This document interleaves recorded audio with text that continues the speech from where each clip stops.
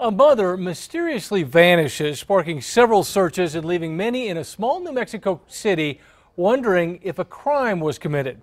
And tonight there are even more questions. As News 13's Crystal Gutierrez started digging for answers, she uncovered something else missing in this missing persons case.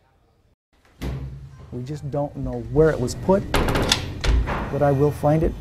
We are determined that we will find it. A promise from a small city sheriff, now tasked with finding out what happened to a missing mother of 5 and finding missing documents that could hold clues about her bizarre disappearance. We're going to have to start from scratch. We're going to have to re-interview anybody and everybody involved. We will go out to the property and we'll just basically start this investigation all over again. A bombshell in the case only discovered after we started asking, where's Lily? And you still look, you look at the ditch and say, is it possible? Did she fall in here? April 15th, 2009, 33-year-old Lily Lopez mysteriously vanishes from a small town just north of Socorro.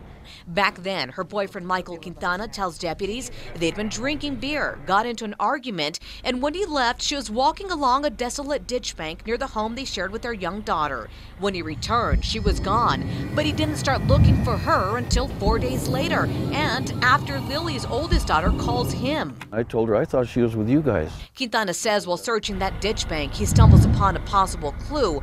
Then he calls the sheriff's department. He found her shoe.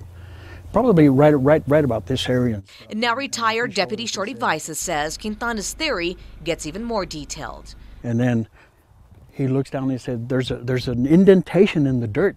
That's where she fell. And I know right it. Here? Yeah, right about here is where he said it happened. Okay. Did it look that way? Did it look like somebody could have fallen in? No. Deputies weren't taking any chances. Several times they drained miles of the ditches around Socorro County. Still, no Lily. One shoe found here on the ditch bank. Could Lily be wearing the other shoe? Detectives were about to find out. Quintana allows deputies and state police with cadaver dogs to search his property, saying he too wants to find Lily.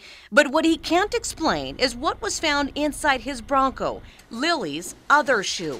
When you opened up the hatch and you saw the shoe there, what did he tell you? Well, he said he didn't know how it got there. An accident, vanishing act, or an act of crime? That's something Lily's 5 children are still asking. The idea that she's out there somewhere living her life selfishly, just trying to get away, is it's kind of ludicrous because I know that she's not capable of it. Lily's oldest son Samuel says his mom's developmentally disabled and had substance abuse issues in her past. 4 of the 5 kids put into foster care were adopted out. That does include Samuel, who says her past doesn't matter. She's still his mom. I would ask that you guys, dig deep into your heart. If you know something, just please call and tell us. We want to know what happened to our mom. And his pleas for tips are needed now more than ever. Remember the sheriff's promise? So I take full responsibility for the missing file. About 2 months ago, Sheriff William Armijo started another investigation, digging through the department, trying to find Lily's entire case file, which is mostly missing. Pictures of the search is gone. Documents of interviews can't be found. All that remains, a thin folder with the initial missing persons report and a documented statement.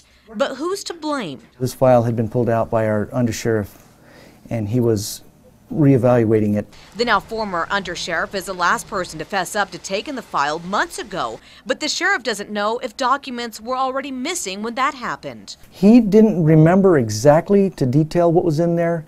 He did remember seeing statements from the other agencies. There were some photographs in there, but beyond that, there wasn't a whole lot in that file due to the lack of evidence that was obtained at the scene. And until recently, the sheriff says there was no protocol to check out case files, no signature needed, and no date to look back on. The sheriff thinks Lily's case file could be stashed away in a box in archives, and he's hell-bent on finding it. But if he doesn't... Are you guys worried that you guys don't know exactly what was supposed to be in there and you're not going to be able to retrieve it all? You're not going to be able to find everything you need? Even though we can't find it, I don't think that would stop us from completing an investigation. An investigation that for now is missing several pieces to the puzzle. Crystal Gutierrez, KRQE News 13. The sheriff says they're working with state police, hoping to recover documents from joint searches of the property. The department says evidence they've gathered has never pointed to a crime, and no suspects have ever been named. The sheriff says he has been restructuring the department adding protocols for checking out case files and now using an electronic filing system.